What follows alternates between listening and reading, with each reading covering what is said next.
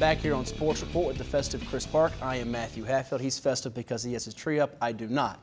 We proceed, though, as it is more playoff action in Group 3A East. The Lafayette Rams taking on the Petersburg Crimson Wave. Just last week, Chris, it was Petersburg eliminating Poquoson, trying to knock out another Bay Rivers District team. Yeah, Lafayette also undefeated, and they've got a legend on hand as LT, the Lafayette Ram alumnus, on hand to watch the game, and he's certainly got to be happy with the season so far for the Rams. How cool is it to have Lawrence Taylor, the Hall of Fame linebacker from the New York Giants, on your sideline watching you in a playoff game? You know Derek Harris is pumped for that as he has a 52-yard touchdown run just 30 seconds out of the gate.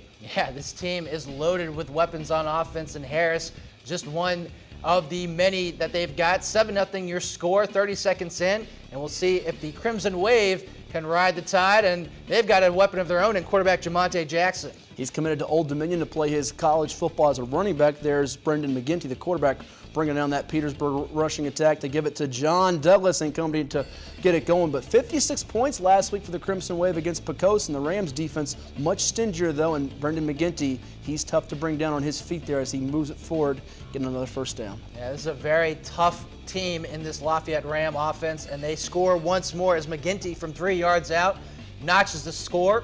And the extra point was blocked, so it's 13-0 in favor of the Rams. And again, that defense hounding the Crimson Wave throughout as Jackson has nowhere to go in his runners.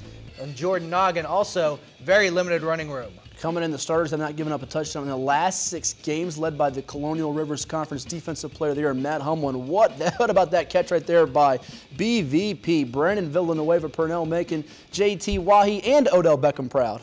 Yes, he is. There's quite a names in that list, Matt, as the offense for the Rams continues to motor down the field as Joe Kragenbrink with another great run, and he'll get some great blocking down the sideline as Harris out and leading the way, and he continues to run inside the 45-yard line. What a luxury for Coach Andy Lynn when the Kragenbrink brothers, Joe and Caleb, are the 3rd and 4th options on the ground for you. It is a nice luxury indeed as Douglas, again, churning out the tough yards and just wearing down this Petersburg defense as he refuses to go down.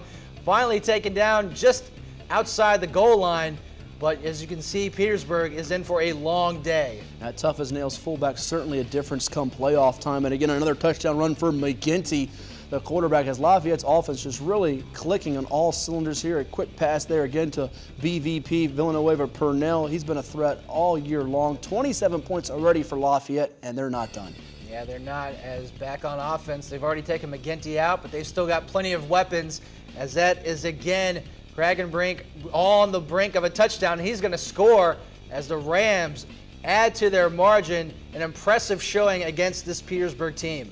And they end up winning in a rout 49-8 to eliminate the Crimson Wave, who close out the year at 6-7 overall. Lafayette now 13-0 on the season as Coach Lynn and company moving on to the state semifinals. It was just last year that they were defeated in heartbreak by James Monroe in overtime, but they're marching on with that undefeated season as Douglas and Kyle Johnson combined for 237 yards rushing, McGinty with 115 yards passing, a touchdown on the air, through the air, and 3 on the ground.